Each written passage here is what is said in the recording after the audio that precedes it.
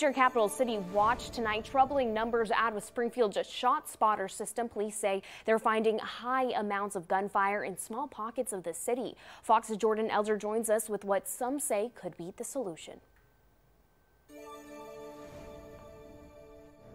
Marcella, the city says one of the ways they'll try to reduce gunfire in those areas is simply add more light.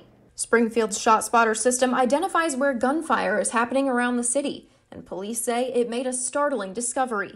Parts of Springfield are seeing high concentrations of shots fired. When you have that magnitude of gunfire happening, we should walk the area, take a look at the surrounding lighting, and try to mitigate those factors as much as possible using city services if we can do so. Mayor Jim Langfelder and Police Chief Kenny Winslow agree the first step in the city's action plan is light. Right now, the immediate impact obviously is to turn the trees back and make sure that the lights are working. The city is hoping more light will mean less crime. They want to add new street lights and better the old ones in hopes of decreasing the shots fired. Is that a method that you've seen work previously for things like this? Yes, increased lighting, that kind of thing helps. Down the road, the city will use new technology in the street lights to help police with these investigations. We will be taking a look at the street lighting in these areas and determine how we can put smart street lighting up. They can become brighter if there's a call for service there. They can get dim when they're not needed.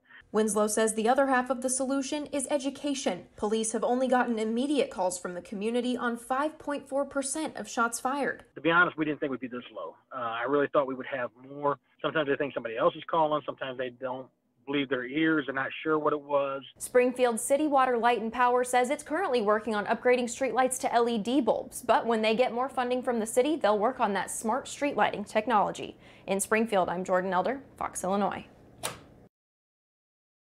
Thanks, Jordan. Springfield police say the shot spotter data is helpful, but it can't give them descriptions of the suspect or the situation, so they need people to call in still.